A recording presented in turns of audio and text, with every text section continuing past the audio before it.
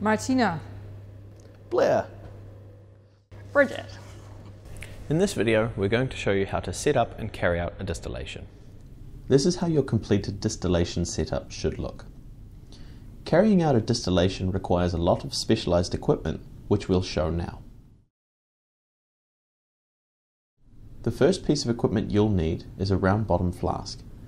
As these will not be stable on your bench, you should stand these flasks in a cork ring or beaker. Transfer the liquid to be distilled into the round bottom flask using a funnel.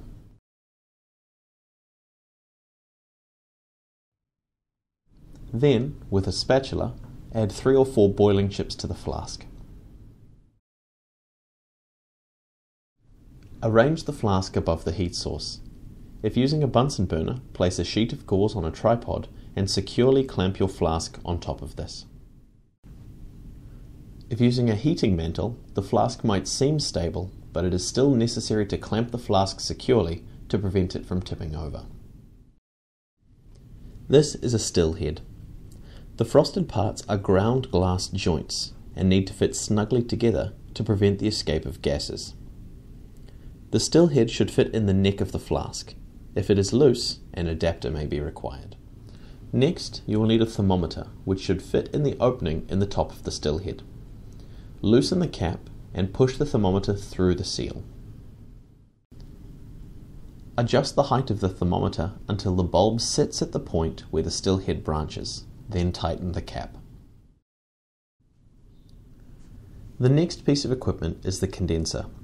This uses water to cool the vapors, condensing them back into a liquid which can then be collected. Firmly attach a piece of rubber hose to one of the short tubes on the side of the condenser.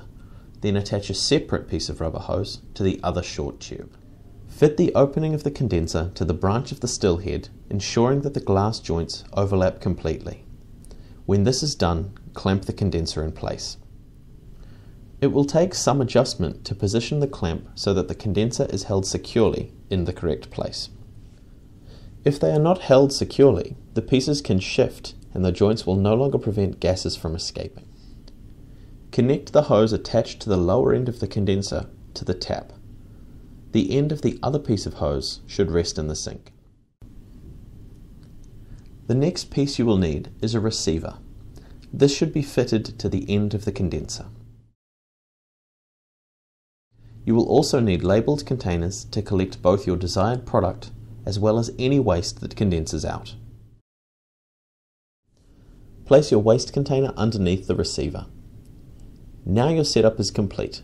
Note that the thermometer is vertical, the condenser points at a downward angle, and the connections are fitting together properly.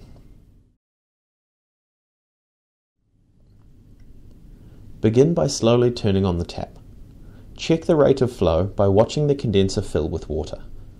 After the condenser is full, you should monitor the flow by checking the end of the hose in the sink. Turn on your heat source. While the distillation may be a slow process to begin with, it is essential that you pay close attention throughout to quickly identify any problems and ensure that you collect the correct product. Once the temperature is high enough, the liquid in the flask should be boiling in a controlled manner, with steady bubbles forming as a result of adding the boiling chips at the start. Eventually, the vapors will rise up in the still head and move across into the condenser. At the same time, the temperature will begin to increase quickly. Shortly afterwards, liquid will start to drip from the receiver. Continue to watch the thermometer. Once the temperature reaches the target range, swap the container under the receiver and start collecting your product.